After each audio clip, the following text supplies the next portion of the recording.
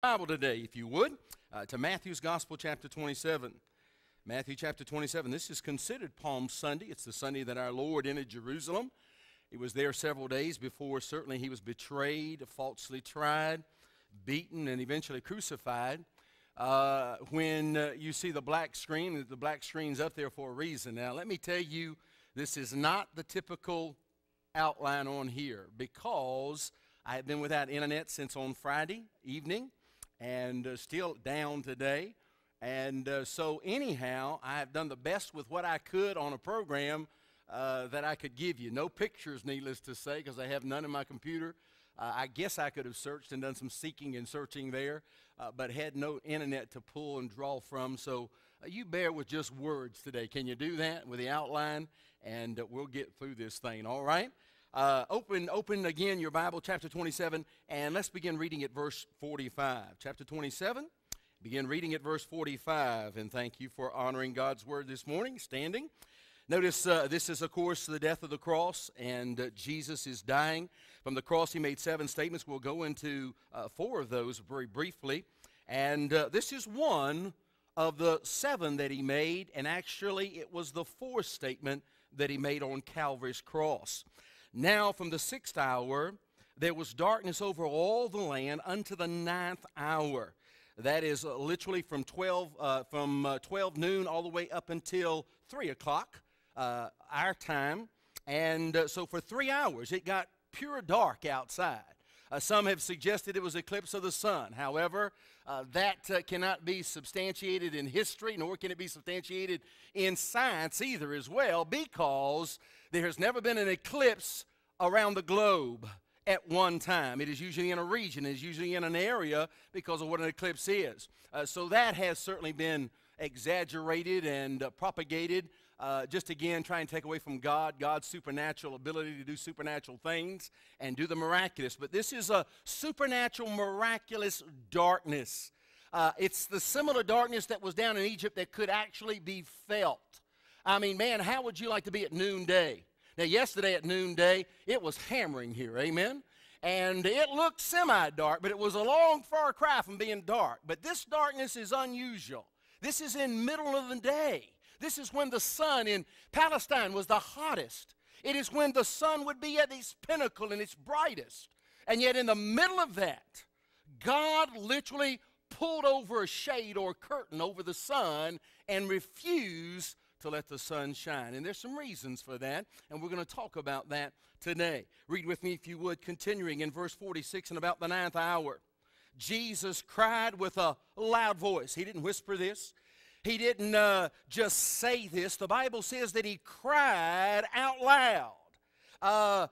It would be similar to a shout. He wanted everybody to be able to relate to what he was saying and to be able to hear and substantiate some of what he was going through. And by the way, this is the only time Jesus even gives any kind of reference to what he's been to and been through. Everything up to this point has been thinking of others.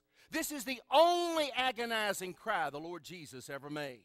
It's the only one that indicates what his soul was really bearing and what his life was really enduring at that mindset. Ladies and gentlemen, you have no idea. We can't humanly comprehend what the Lord Jesus, the Son of the living God, was enduring at this particular moment of time.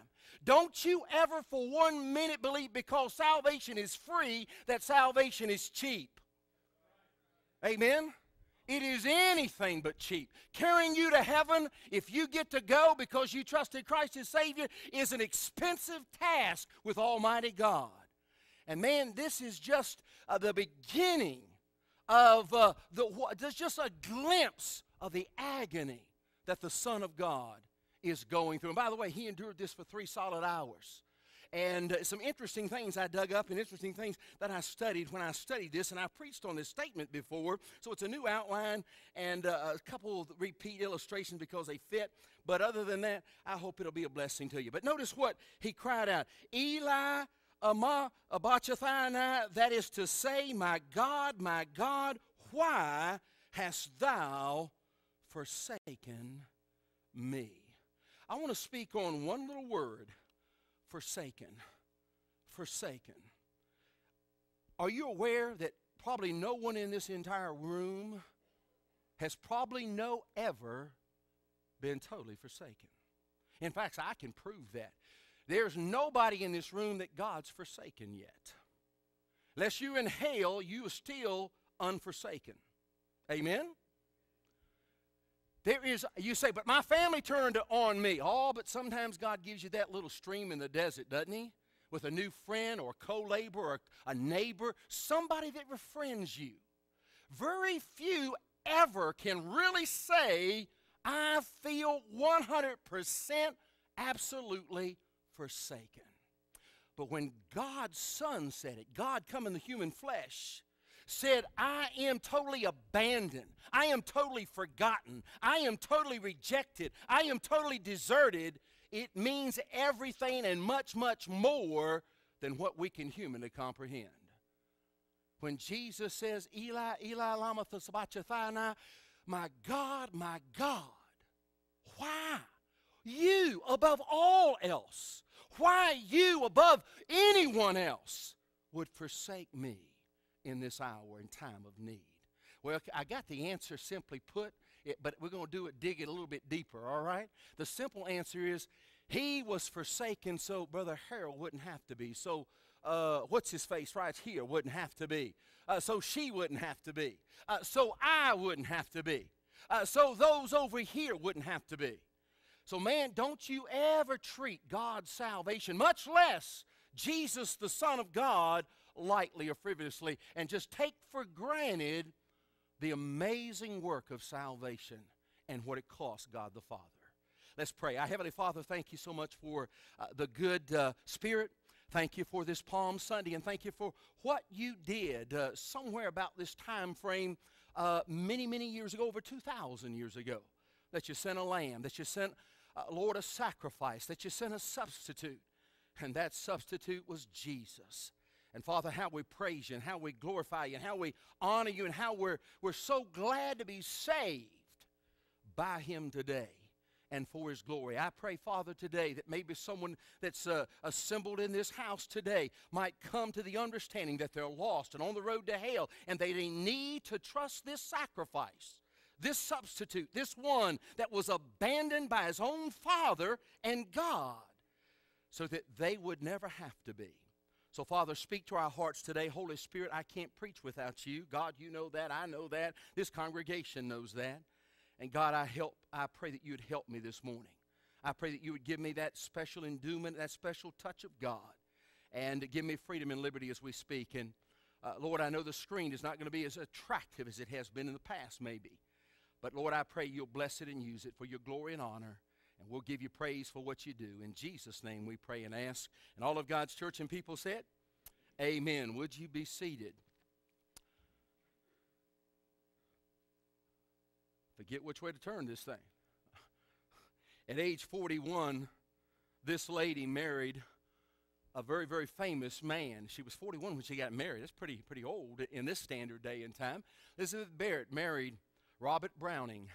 And in that marriage, it was a good marriage, a decent marriage. A biographer has wrote certainly about the great poet of England, but also has biographically sketched and given us some information about his wife, Elizabeth Barrett. Elizabeth Barrett grew up in a very, very happy home, but because she was 41 when she got married, her father tried to dispersuade her about marriage. Did not want her to leave home, did not want any of his children to leave home, and it became so bad upon getting married that her father literally told her, I don't ever want to hear from you again. I don't want you to ever contact me again. I am through with you. You need to stay home with your family. You didn't need to get married at this age, and I'm just ticked off, and I don't ever want to hear your name again. He literally went to such extremes, church, that he almost eradicated her name from the family records. It was horrible. But Elizabeth never gave up. Even after moving away from England and living in Italy for 5 years, while she was gone for 5 years, she wrote to her father, over 300 love letters of forgiveness and grace and wanting to extend mercy and say, Dad, this has gone too long. It's gone too far. This ought not to be in a family, and I want us to be reconciled, and I want you to know I love you. Man, she gave birth in Italy to children, and man wanted him to be involved with the grandchildren. No comment, no letters, no reciprocation whatsoever. Elizabeth, upon hearing that her father had died, she returned to England to attend the funeral service and the burial. When she returned to England, she discovered that her father had bundled up all 300 and some of her letters in just 5 years written to him. You calculate that, that's a whole lot of writing. And what was amazing to her was this: not one solitary letter had ever been opened. Even the ones that she thought would grab his heart and his attention, given in a black envelope in that day, sealed with black wax, which indicated sorrow and suffering, or possibly bereavement or death. When she saw that, it literally broke her heart, and she literally ran out and screamed, totally abandoned, totally forsaken. But can I tell you, ladies and gentlemen, she was wrong. She had not been totally forsaken. She was not totally abandoned. She had Robert as her husband that still loved her. She had children that still cared for her. Oh, but more importantly, she still had God Almighty that loved her. Are you with me? There is no time, no place that you will ever come unless you go to hell that you will be totally abandoned, totally forgotten, totally forsaken, as we see in the text this morning. When Jesus was on the cross, it was one word. This word has to be very haunting to anyone that certainly is made to feel like they're forsaken or forgotten. It has to be a word of pain. It has to be a word that certainly indicates heart-wrenching and a crushing blow to anyone that would even say, you know what, I feel totally forsaken. Must be a horrible, lonely, lonely feeling. But can I serve notice to you today? There is no comparison to what Jesus Christ went through for you and for me. There is none here that can compare, or none here that can even associate everything that is totally involved in this one little statement the Lord Jesus made, both in Arabic as well as in Hebrew. Part of the sentence is in Arabic, the other part is in Hebrew, in the original language. Yet just the same, both statements were heard and known well by those who were closest to the cross and heard him shout this out. How was the Son of God forsaken? When he cried out, my God, why have you of all else forsaken me?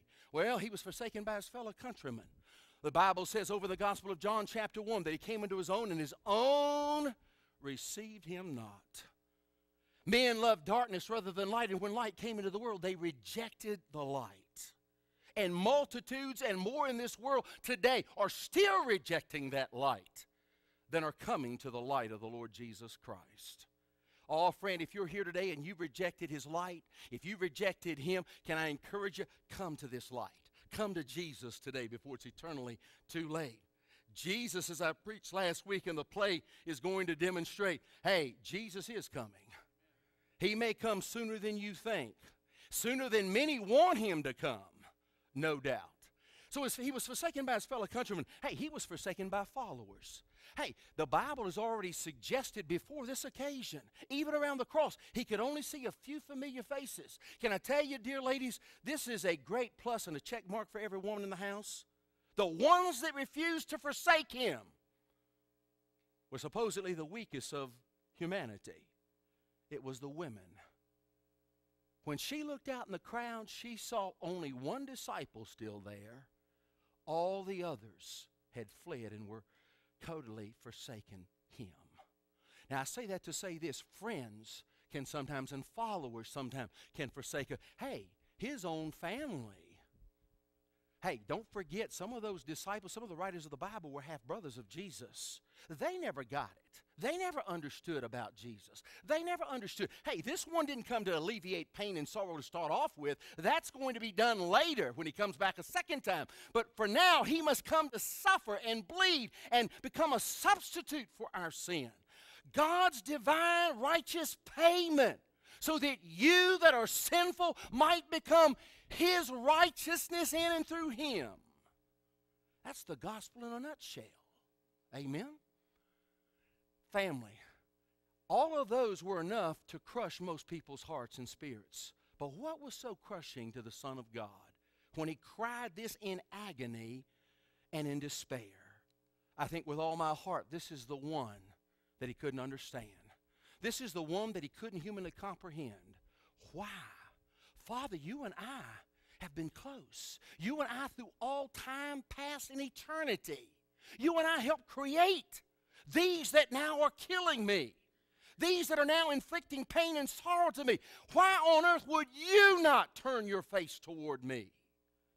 I think really the Father's forsakenness was where his soul felt the greatest anguish and the greatest pain. Amen? Forsaken of the Father, why? So that you and I would never be. Amen? So we would go unforsaken. He endured the darkness so that we might be able to know the light and live in the light. Praise God. Jesus left the glories of heaven to come to the grief on earth. Why? So that he might present to you and I the perfect exhibition, the perfect demonstration of God's almighty love for sinful man. And you're a sinner just like I am. But oh, thank God, God loved you and God loved us. Amen. And he sent his Son. And he gave him to bleed, suffer, and die for us. Man literally in this text murders his maker. Think about that. You see, the maker now becomes a man, the sovereign now becomes a servant, and the prince now becomes nothing more than a pauper. One of the Gospels, all four Gospels portray Jesus in one of four ways. All of them writing differently, all of them presenting Jesus in a different portrait, if you would. Mark's Gospel presents him as the suffering servant. And man, can I serve notice to you, ladies and gentlemen, he suffered like no man ever suffered. You say, hey, many other died for his followers. Yeah, they did. But can I serve notice to you? Nobody died ever like Jesus died. And we're going to look at that just in a moment. Crucifixion was a pattern, was a means to an end for Rome. Rome actually discovered it by the Persians. It was introduced in history by the Persians. But Rome devised it, streamlined it, made it even more gory and more excruciating because they added something that the Persians did not add to it.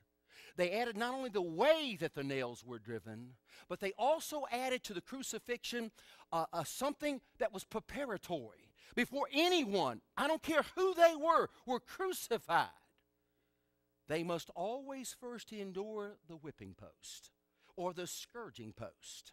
And again, as you have seen exhibited on this platform every Easter since Brother J.R. has restarted doing our Easter Passion play, let me remind you that that piece was a stick, if you would.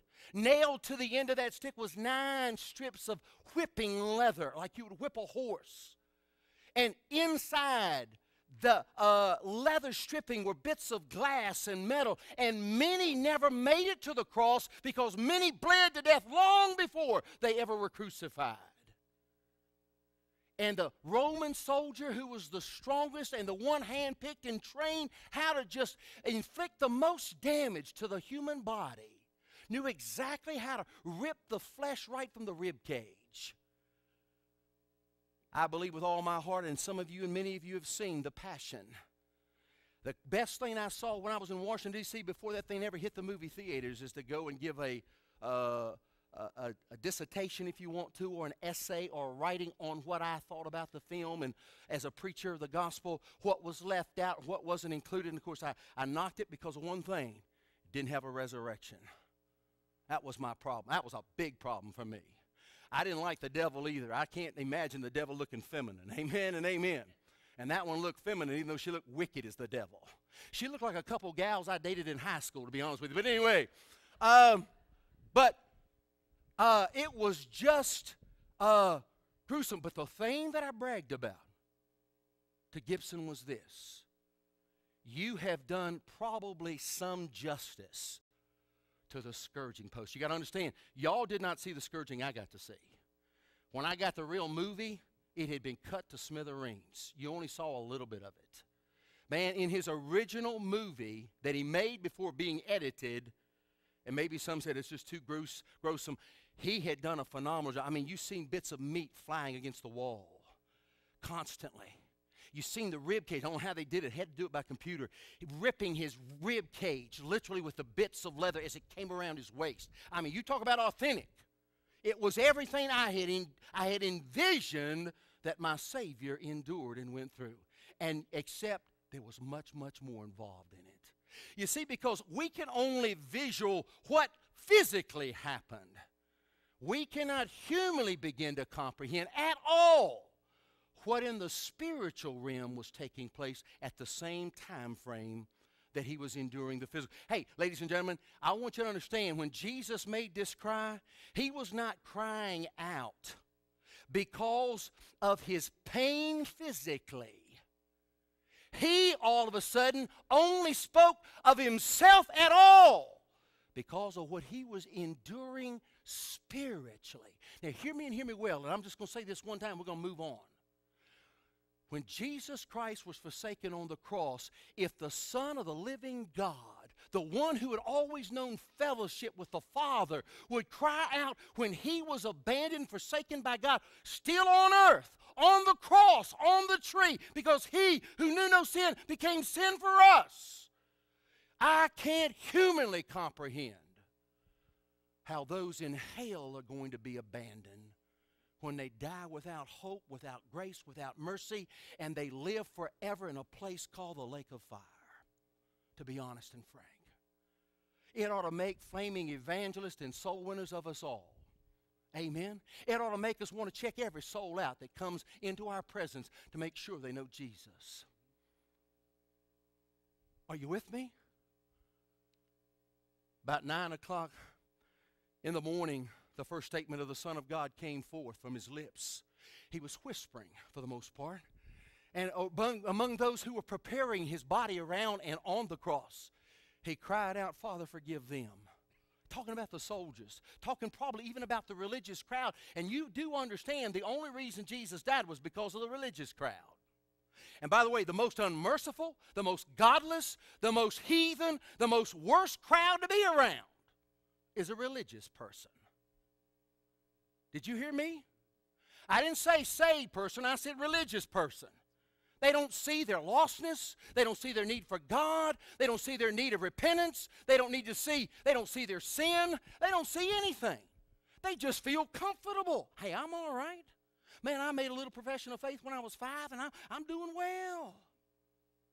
And yet they'd never have had a real, genuine, born-again experience with the Son of God, Jesus Christ. Hey, the religious crowd put him on the cross, folks. Don't you ever think that when we Christians who truly got the real McCoy, and I'm getting ready to preach a sermon on the real McCoy, I want you to understand, we who got the real deal, the real thing, don't you dare for 1 minute think the religious society of this world loves us. They do not. We rub their side. Man, we rub them all the wrong way. Amen? So we need to understand it. But then mid-morning, he turned to a repentant thief, and he said, today thou shalt be with me in paradise. Second statement. Then the third statement, he looked out in the crowd, didn't see many loving faces, didn't see many faces protruding any kind of mercy, extending any kind of compassion to him at all. But finally he gazed in the crowd, and he found just a little huddle of about 3 to 4 people. One man in the midst with 3 other women. One of those women were Mary, his mother.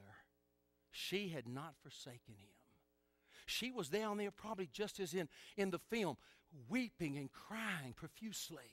She wanted so much to help him, so much to be there with him and for him. But the best she could do is stand idly by and watch Rome do their disastrous blows, and eventually watch God the Father do his worst blow of all. You got to understand, when you read over in Isaiah chapter 53, ladies and gentlemen, Something that's mind-boggling I got a hold of when I first got saved, blew my ever-loving mind. That the greatest suffering and the one that killed the Son of God was the Father. Wasn't the Jews. It wasn't Rome. They just were tools. It was God that did it. God hath laid on him our iniquities and our transgressions. It was God, the Bible says in Isaiah 53, that smote him on Calvary's cross. That same God that reaches out to you today in tenderness and mercy and compassion and love and says, will you come? Will you trust me? Will you trust what I've provided? Would you trust my Son for what he's done, what he's accomplished? And if you choose not to take his exit, if you choose not to take his salvation, if you choose not to believe in the Son of God as Savior, then God has no other detour plan, pardon the expression. Then you truly will experience just a tremendous taste of what the Son of God tasted at Calvary. But he saw John, he saw Mary, he saw a couple of other ladies, and the Bible says that he spoke a third statement. John, behold your mother. What was he saying that for? Hey, all who have researched it out and thought about it, he's saying, John, you know I'm leaving you. I can't be here for Mom anymore. I can't watch over her as I have quite physically in the past. It's going to be now passed on to you, John. You need to take care of my mama. You need to take care of your mom. They were half brothers. And so he turns to John and says, you take care of mama. Boy, can you imagine? Jesus is in greatest physical pain. And yet the first three things out of his lips has nothing to do with his sorrow, nothing to do with his suffering, nothing to do with his pain, nothing to do with him. It has everything to do with about others. Can I tell you, I know my heart is cold compared to what it used to be like. I'm serious. And yours is too. Almost everybody here is. When I first got saved, and I got a hold of these scriptures, and I read the Gospels many, many times through as a young baby in Christ, I wanted it to be absorbing it in my soul of what Jesus did for me. Can I tell you, I'm dead serious. I could never pick up the Gospels. I could never get somewhere along Luke 23, 24, Matthew 26, 27, without starting to bawl like a baby. Can I tell you today, I don't cry like that quite as much. You don't either, by the way. Can I tell you what's happened? We just got too used to what he's done for us. From the preacher in the pulpit to the people in the pew. We've made it a song out of to sing about it. We've seen it demoed and exhibited on platforms so much that it really does. I understand well why Lester Roloff said he said about the death of Jesus and the crucifixion of Jesus. No more stirs the Christian's heart than a dead rabbit they see lying in the road. It doesn't move us much. It doesn't stir us like it used to. But it really ought to. Man, you have no comprehension, church, what God did that day and how his heart was rented in pain and agony himself. We focus on Jesus and what he went on the cross and what he accomplished, and thank God that he did that. But we hardly ever think about what the Father was enduring at the same moment of time. You say, well, it was his plan. It was. You say it was his idea. No, it was their idea. All three, the Spirit, the Father, and the Son, participated in the plan. You say, but God knew he was going to raise him from the dead. That doesn't relinquish the sorrow as he saw in physical form, physical flesh, that his dear, sinless, perfect Son was enduring that day, and he had no option. He could not reach out a helping hand. He had helped others, but he refused to help his Son. Why? Again, you're the answer, and so am I. Because he loves us that much. Oh, what love. Amen? I got to hurry. Then at high noon became midnight. At midday, Dr. R.G. Lee actually preached a sermon on that text and called that sermon that. Midnight at midday. Pretty good sermon title. The last three of the last 6 hours, he states, Eli, Eli, lama sabachthani, my God, why have you now forsaken me? He endured pain the first 3 hours without saying anything. But when he endured those last 3 hours up into 3 p.m., he cried this in the very beginning stages. Why? I want you to see, if I could, very quickly, I got to move through some of this. The sabachthani simply means forsaken. What it means to be abandoned, to be let go, to literally leave someone completely without any mercy, grace, or help whatsoever. I want to share with you 4 thoughts from this text. Number 1, I want you to see the darkness that's involved, certainly, that surrounded him. The Bible says at this very hour of the cross, up to this point, they'd been light. But all of a sudden, right at about noon, midday, looked as though it was the darkest of dark midnights. Why? Why was that so? There are 4 darknesses taught in the Scripture. How many of you growing up ever had, anybody here ever have a phobia of darkness? Well, good. Some of you are honest. Wonderful. And I think all of us have some, to some degree. I think we grow out of it. Some of us do. Some of us never grow out of it. I still make my wife get up at night when thieves sound like they're breaking in the house. Amen? I figured if they shoot her first, I got a chance to get my gun loaded and shoot him afterwards, all right? And I'll be all right even though she'll be gone, all right? But anyway, I'm only joking. Little boy that feared the dark, I've told this to you before, but it's cute and it fits. Scared to death, Christian mom said, hey, don't worry, son. Hey, I want you to go out on the back porch and get the broom. Didn't have a light. And the little boy said, Mama, I can't do that. I said, I told you to go out and get that broom. I said, Mama, I can't do that. Why not? Because I'm scared of the dark. And so she thought it was a great time to teach her Bible principles. And so she taught him Hebrews 13, said, hey, Jesus is always with you. He'll never leave you or forsake. Hey, when you're out there, he's with you. He's out there. And so the little boy said, okay, Mama. So the little boy opened the door, yelled out, hey, Jesus, if you're out there, hand me that broom, would you please, all right? Hey, this darkness that Jesus endures was much worse and a greater fear than that little boy had. What is involved in this darkness? There are 4 things. I'm not going to have time to finish this sermon. This thing so deep. Number 1, he suffered the darkness of a sinner. Again, you say, what do you mean? He who had forever and ever and always, even before creation, was always in fellowship with his Father, knew only the bliss and the communion and the fellowship and the best the Father had. He gave to the Father and the Father gave to him. Now, for the first time ever, since eternity past, he discovers that's gone. That's completely eradicated. That is why he was made to feel that, because he was experiencing the darkness of a sinner. What do I mean? He who never sinned became sin for me. The impeccable, sinless, righteous, holy, perfect Jesus became a prostitute, became a drunkard, became a drunkard, became a liar, became a thief, became a cheat, became an embezzler, became a liar. You name any sin you want to, they were all planted and placed on Jesus that day. You name any sin here, friend, you've ever committed, anything you've ever done that's in your past. If you'll trust Jesus Christ as your Lord and Savior today, or you already have, thank God your sin's gone. You know why? Because Jesus paid for it, and when he did, he didn't put an installment payment down. Praise God, he paid for it in full. Amen? It's gone. And no wonder the hymn writer sung, my sins are gone, my sins are gone. Man, they're gone this morning. Amen? Got a clean slate. And praise God. Hey, he was experiencing the darkness of suffering.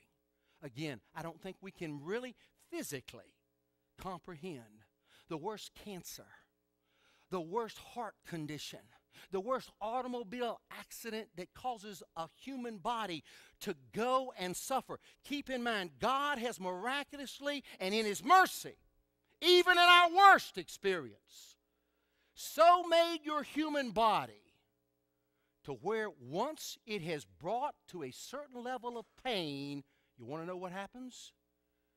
Your body immediately shuts down its pain mode. It goes into something called a coma.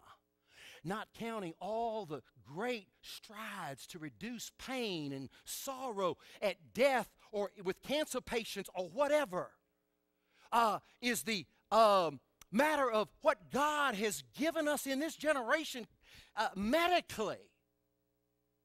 Painkillers, Jesus had none. The best they mustered was water, and sometimes they would give some that were really going through it because they wanted to experience some mercy. Jesus had none. They wouldn't even give him water. He had to endure it all. Why? Because he was going through the hell you deserve and that I deserve.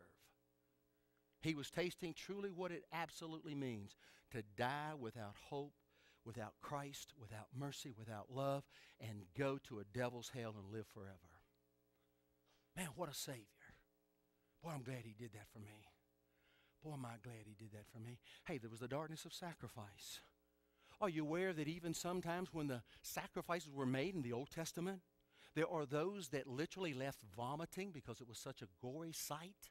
Are you aware that even in our day, there are preachers in seminaries and those producing what they call preachers that are not, or telling us that, man, y'all are too brutal. Y'all are too bloody. Man, y'all got this, and the term years ago, used to be slaughterhouse religion.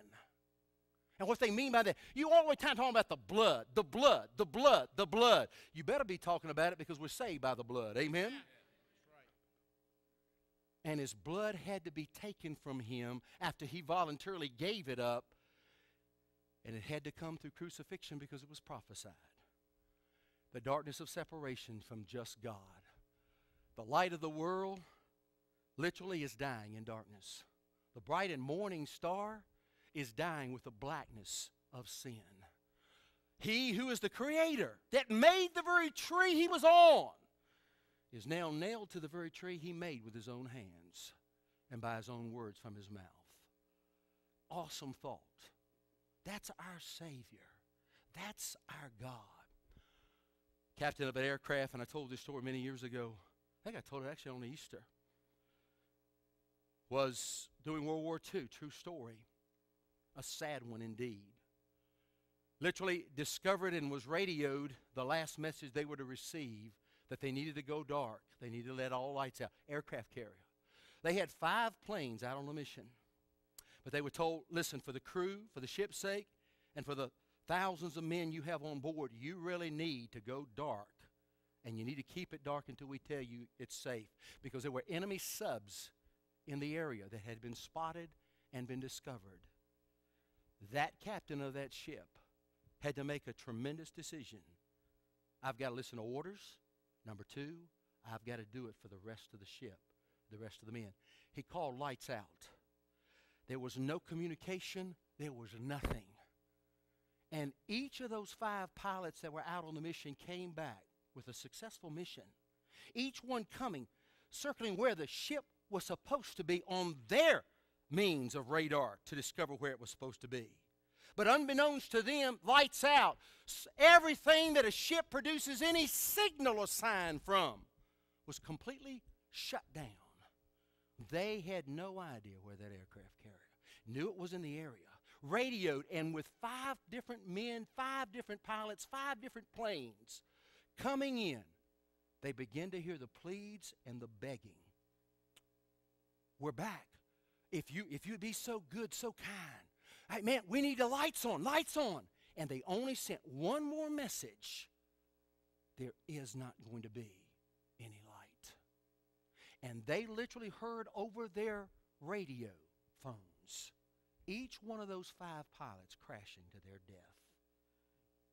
All 5 gone. Because of one simple word. Because of the darkness. Can I tell you, church, there's a lot of darkness in the world today. But oh, I'm glad even in the darkest place, thank God, the Son of Righteousness and the Son who is the light of the world, still, praise God, still can shine. Amen? And man, even at my darkest day, I got the light of the world right here glowing in my soul and in my heart. Amen? Hey, your worst experience you'll ever experience, You got him if you know him. Amen? You will know never in this world ever be forsaken. And thank God for that. Amen? Where am I going? I have no earthly idea. When the high priest would go to make a sacrifice on the Holy of Holies, there's something that uniquely is identified when he made the sacrifice back in the Holy of Holies, not the brazen altar. That was out in the sunshine. That was out where eyes could see. Oh, I got to quit this walking, don't I, guys? Or tape something down or whatever. But anyway, when you think of the high priest going into the Holy of Holies, one thing you'll discover is back there was the darkest in the tent. In fact, the Bible says it was in the dark that the sacrifice was made when the high priest went in. Why? Because it was a picture, perfect picture. Everything about the tabernacle, everything about every sacrifice was the perfect picture of what Jesus Christ was coming to do, thank God, which he accomplished over 2,000 years ago on Calvary's cross. He died in darkness. The sacrifice for the whole people must die as a sacrifice in the dark. Are you with me? And man, there's so many pictures. When you think of Mount Sinai, when Moses was given the law of God, we find again a darkness similar to maybe Egypt. Such a darkness that every man and woman feared it. They didn't even want to come near the mountain because of the darkness that they beheld. Why? Because when God's very finger wrote the commands of God and how we ought to live, and knowing full well they would all be broken by all of us, that darkness is a picture of God's sensing and feeling of humanity and all of mankind, breaking his commands, disobeying his word, dishonoring what he desires all of us to do, so that darkness blanketing was a symbol of how God's heart would be broken because of your sin and my sin. The second thing, not only the darkness, I want you to see very quickly, the desertion that saddened him. The desertion that saddened him. When he came to that last 3 hours, and that 9th hour being 3 o'clock, he literally, eventually gave up the ghost. I want to call your attention, an unmistakable witness of the Scriptures, this text. I don't have time to develop this. I wish we could carry you through a journey of Psalm 22. I promise you I'll do that on Sunday night in the Psalms. One of the greatest Psalms in the Bible.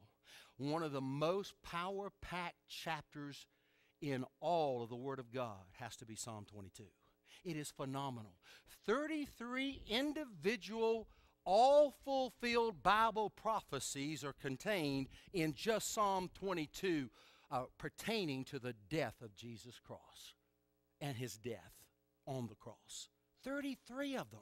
Tremendous field and saturated with Bible prophecy. But oh, when he cried out, Eli, Eli, lama sabachthani, what was he crying for? Because he had been totally deserted. And in that desertion, it had already been prophesied in Psalm 22. I don't have time to go through Psalm 22. This just gives you a little bit of the psalm outline very quickly. Number 1, verses 1 through 6, you see that he was the approached one. Man, you see the sorrow, you feel the agony, you hear the pleas of his heart to his God and to his Father. And then you see the rejected one. He was rejected by the people unmercifully. They even made mocking ridicule in fun of him. He became the requesting one. He cried out even on the cross, and it was all prophesied that he would do that. He's the risen one in verse 22. He is the rejoicing one in verse 22. And thank God he's going to be the ruling one.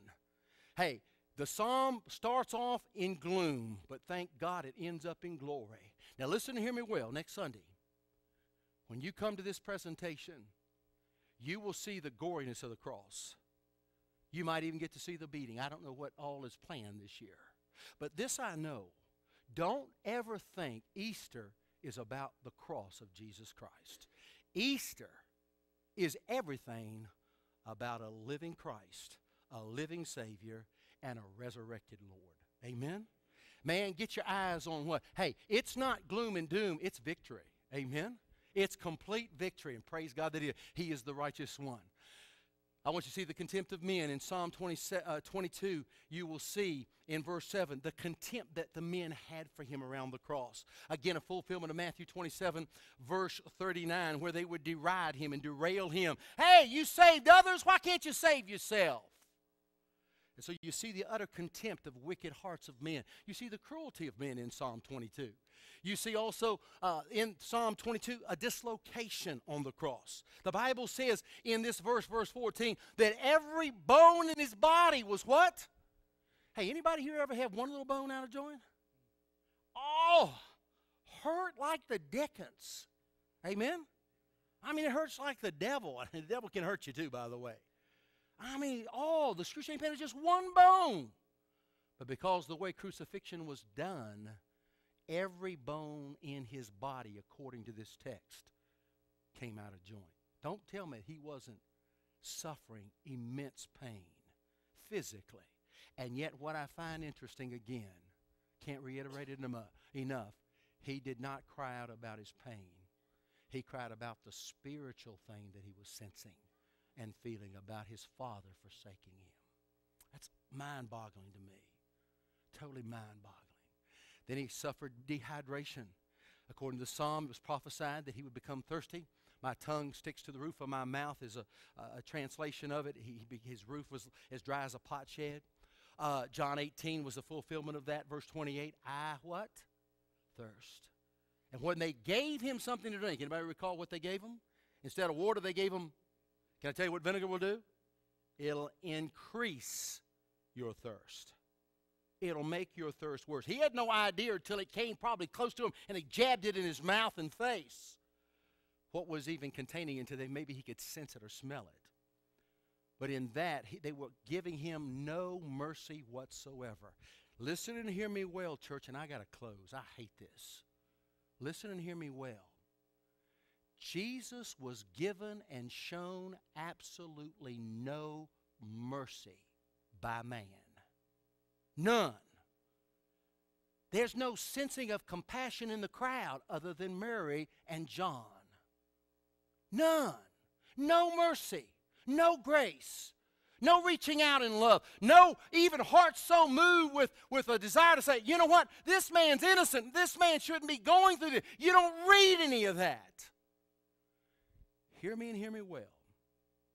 How can we then think if all of humanity that's supposed to have a compassionate spirit, humanity that reaches out to their own at times, and sometimes the worst of times, could absolutely unequivocally at this given hour extend and show absolutely not 1 second or thread of mercy to its Creator and to the Son of God. No mercy. Why should we dare believe that God in the end talks about hell more than he does about heaven, should ever extend a second chance or mercy to the wicked? You want to know who put Jesus on the cross, men and women? You did. I did. We all did. We all may as well have been there driving the spikes through his hands. We all may have been buffeting his face. We may all have crowned him with a crown of thorns to inflict more pain. And around this area of the head is a excruciating painful area that just drives pain sensors to the brain. You and I may as well have been there. Pooh! I want nothing to do with the Son of God, because our sins is what drove him there. And by the way, even though our sins put him there, thank God, it wasn't Rome that kept him there. It wasn't the Jewish people that kept him there. It was his love that caused him to go all the way and finish the work. Let me close with this. Thank God I don't want to end ever on a defeated note. My last point, I didn't give you the third one. I don't have time. Let me give you, thank God, the defeat that was accomplished. Hey, you got to look in Psalm 22. I don't have time to even expound on that. Are you aware that even his last statement on the cross, it is finished, was prophesied in Psalm 22? In a different way, in a different means. But it was. And then that passage is found over in John chapter 19, verse 30. When he cried out, "It is finished." He cried out, "Tetelestai, tetelestai." Meaning that which God had given him to accomplish, to fulfill all righteousness and holiness according to his laws, he accomplished it. And to take your sin and my sin in his own body and suffer our death and suffer our hell and suffer what we deserve for our sin, he accomplished it. And even descended, according to Paul possibly in Ephesians, his very soul into hell for 3 hours. He accomplished it. But thank God when he came out of the grave, man, he conquered death. He conquered sin, and all praise God, he even put a padlock on hell for all who would believe and trust in him as Savior and Lord. Amen? And thank God I discovered years ago, if I'd trust him, if I'd receive him, if I'd take him, he'd come into my heart, forgive all of my sin, give me a new change, a new start, a new life, a clean slate. And man, it has been glorious ever since God saved my soul 40 years ago, soon to be 41 Christmas. Hey, thank God. Aren't you glad you're saved this morning? Let me close with this. The battle was against the French forces led by Napoleon. Wellington was leading the Allied forces against France. That's why you ought not to eat French fries. Amen. But anyway. They had a very poor system of communication in that day and hour. The people of England well knew Wellington and the forces and the Allies were out in battle.